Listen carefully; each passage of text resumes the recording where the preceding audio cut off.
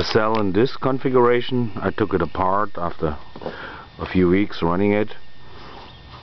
It gave me measured 350 milliliters of gas. Even with this little amount, my truck got about 2 to 2.5 miles more per gallon. What I have here is all the plates, so the spoons. As you see, the plus is in the center and the minuses are connected over this rod in the center. Can you see that? And I just want to dip it into the same electrolyte I took out of the electrolyzer, and I want to show you quickly the configuration. It has all the same distance. You see the cooling channels cut in on the bottom, and you see also the cooling holes here and the spoon, which is full of Sud. I don't know where this came from. Baking soda was in it, and this is full of Sud. So the minuses, they're full of Sud, and the plus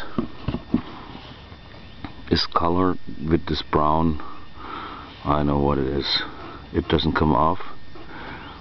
The Sud easy comes off, so there's some kind of carbon. I don't know where it came from. I know baking soda is natrium or sodium bicarbonate, so there's some carbon in it. So I just want to dip it in to let you see how it comes out without being in a container. This producing 350 milliliters, so that's the same electrolyte I'm putting it in. See? I don't know what's going on. Okay, what does it do? That's very sorry, I don't know why. Let me see, it takes maybe a little bit, but one reason I try to get all the different electrolytes going, because I didn't get much output. I think there's, with alkaline electrolyte, a certain point you can reach, and then that's it. You can add anything to it, which I did, what I knew.